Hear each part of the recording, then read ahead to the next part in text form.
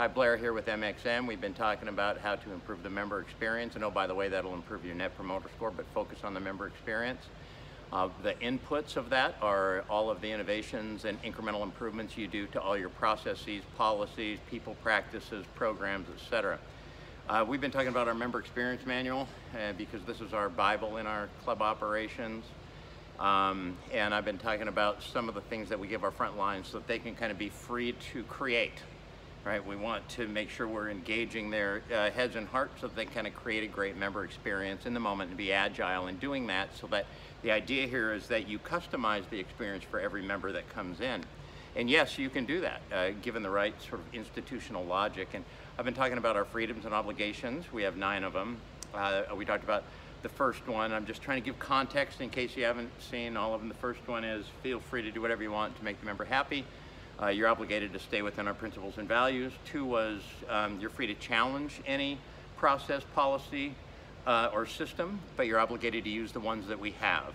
In other words, if you challenge it and have an improvement and we adopt it, that becomes our new system. Number 3 is about helping, and you're free to ask for help. So if you're overwhelmed in your job, if you're not sure what to do, you are absolutely free to ask for help. You're obligated to help others. Now that seems obvious, but I want you to think of these in the context of bringing them to life in management and leadership, and how much that helps when you can sit down with somebody and talk to them about each freedom and obligation and just sit down and say, okay, in that scenario, what we're finding is you ask for a lot of help, but you don't provide a lot of help.